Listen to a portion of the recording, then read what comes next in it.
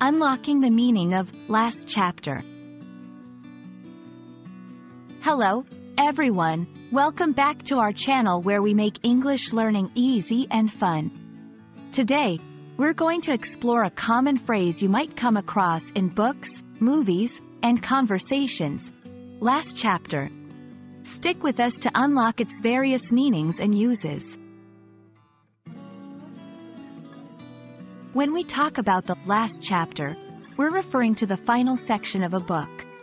It's where the story wraps up, and we often find the resolution to the plot. It's not just the end of a story, but it signifies the completion of a journey, the answers to the mystery, and the tying up of all loose ends. Last chapter doesn't just belong in the literary world.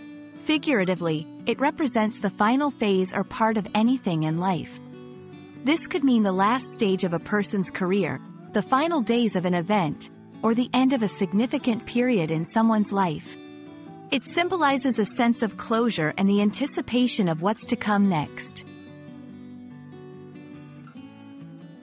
There are a few expressions where last chapter plays a key role. For example, turning the page to the last chapter can mean moving towards an ending.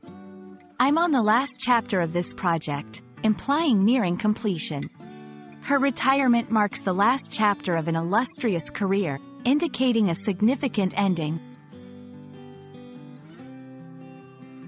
In conversations, using last chapter can convey a deep understanding of someone's experiences. It's a way to acknowledge that something is coming to an end, whether it's joyous, somber, or reflective. It's a phrase that carries weight and signifies transition. And that's a wrap on last chapter.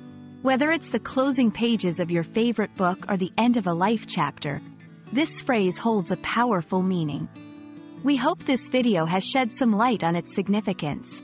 Thank you for watching, and we can't wait to see you in the next video.